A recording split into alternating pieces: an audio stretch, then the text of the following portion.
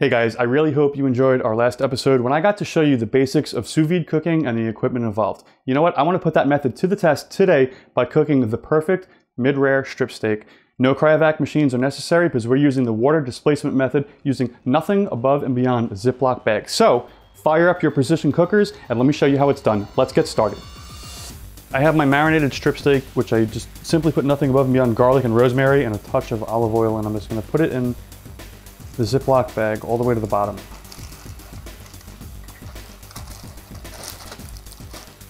So this is the water displacement method. This bag has a lot of air in it.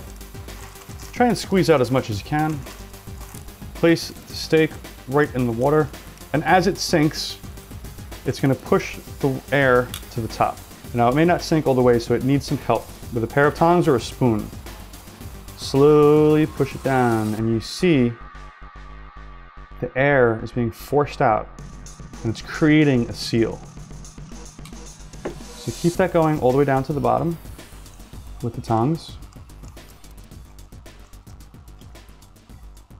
And when you get to the bottom, simply seal it.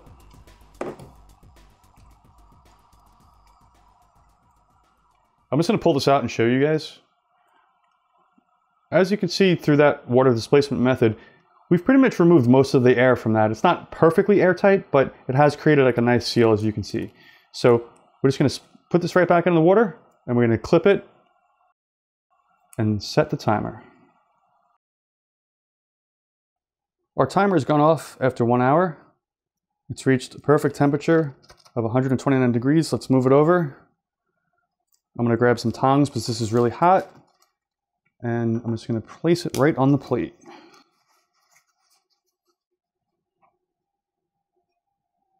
I want to pat any additional liquid off because it's going to help us with the browning process. And I'm just going to season it lightly with some salt and some pepper. I have a cast iron skillet ready to go, and we're going to give it a quick sear.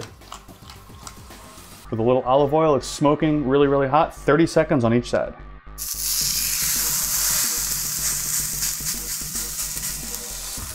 All right, let's flip it over and do the other side for another 30 seconds.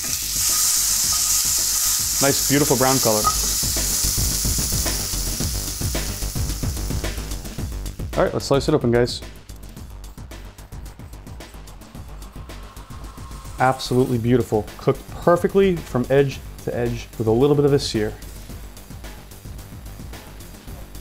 Couldn't be more perfect. And it's going to be so tender. Wow.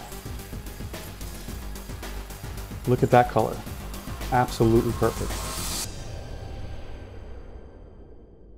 So guys, as you saw, cooking the steak sous vide style produced a perfect mid-rare from edge to edge, which is exactly what we were looking for.